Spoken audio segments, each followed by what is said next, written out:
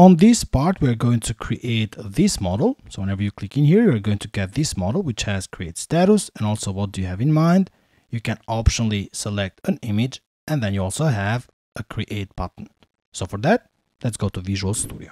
In here, similar to create story, we are going to create a partial view. Just in here, in the models, right click, add a view, add, and then underscore create status, add. Here we are going to write all the code. Compared to the create story, you can just scroll up in here. We can just copy this div, paste it in here. Let's close the div. But we need to change the ID from create story to create status because we have defined it in here. So create status, go in here, and then create status. Then inside here, let us create a div, and then inside this div, I'm going to define some classes. And these classes basically set this element as a UIKit modal dialog with relative positioning. It hides the overflow content. It centers it horizontally. It gives it a white background. It applies an extra large shadow. It also adds rounded corners, sets the width to 520 pixels on medium screens, and makes it full width on smaller ones. Then inside this div, we are going to create another one. And we are just going to define some other classes related to the border, to the text being centered.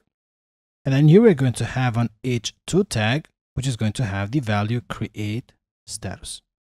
Let's also add some CSS classes. And these are going to be the text small, font medium, and also text block.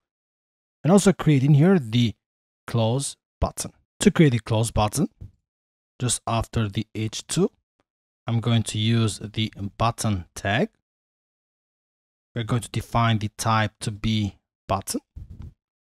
And then let us define some classes related to the positioning and everything else. But it's really important to also define that whenever you click this button, this is going to close the model. Inside this button, I'm going to also define an SVG. So we have the h2, we have this div. Now, after this div, the same way as in the create story, I'm going to define a form, but I'm not going to define any controllers or action or enc type. I'm just going to define inside the form a div. And then to this div, I'm going to set some CSS classes. And these classes just add vertical spacing of 5 units between child elements and a top margin of 3 units and padding of 2 units on all sides.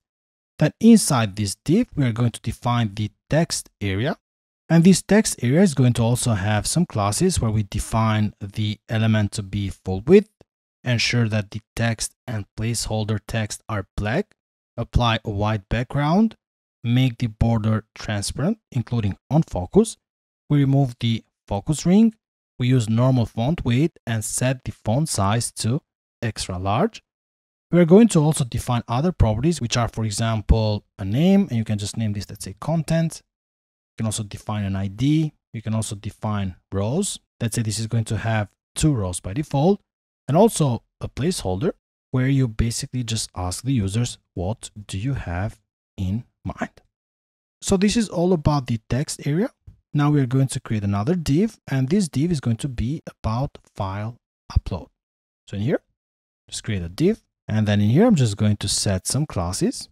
And these classes basically just create a flex container with centered items, a gap of 2 units between items, small text size, medium font weight, padding of 2 units vertically and 4 units horizontally, and allows items to wrap onto multiple lines. Let us also define in here an input, which is going to be for the image that we can optionally upload. So image upload. We can define the type to be a file. We can define the class to be hidden by default. You can also define a name, let's say uploaded content. And you can also define that you want to accept just PNGs and JPEGs similar to in here. So I can just copy this part. and then paste it in here. Next, we're going to have the image container, which is going to be just a div. And here we're going to set an ID of, let's say, image preview container, which by default is also hidden. And then inside here, we can have an image tag. And this image tag is going to also have an ID. Let's call it image preview, which doesn't have any source, or the source is just, let's say, a hashtag by default. But it does have a class which does set the width to be full, and it does set the height to auto, and it's also rounded. After this div, we are going to create the image button. Let's create a button. Let's define in here type button. Let's also define an ID, since we have in here image upload. Here we have image preview. Let's just define this as image upload btn. We can also define some classes, and I can type in here that I want to have all these classes, which basically just create a flex container with centered items, a light sky blue background, sky blue text, fully rounded corners, padding of 1 unit vertically and 2 units horizontally, and a 2-unit sky blue border. Then inside this button, we can use an icon, and for that we said that we can use the tag ION and then icon. The name is going to be image, and the class is going to be text base.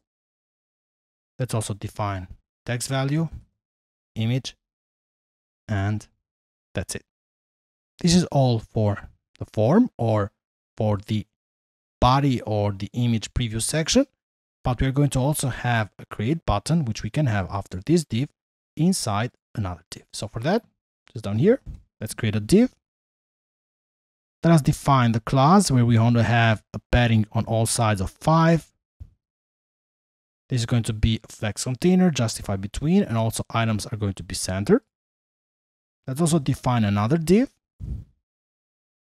which also has the class flex, item centered, and a gap of 2. And let's also define a button. And this button is going to be of type submit, which means that whenever you click this button inside this form, a request is going to be sent to the action and the controller that we're going to define in this form. Let's also add some classes to this button. And these classes just style the element as a button with a blue background, white text, padding of 2 units vertically and 12 units horizontally, and a font size of 14 pixels. And let us define the text of this button to be create. Let us save all the changes. Now we did create the partial view, but we need to define it in the index.c#html. So let's just scroll down in here, copy paste this line, and then load create story and also create status, save all the changes, and run this project. Now here, if we just click in here, we are going to get this pop-up. And the same way, if you click on this icon, you're going to get the same pop-up. On the next part, we're going to create a sample post, and then we're going to load that post on the screen.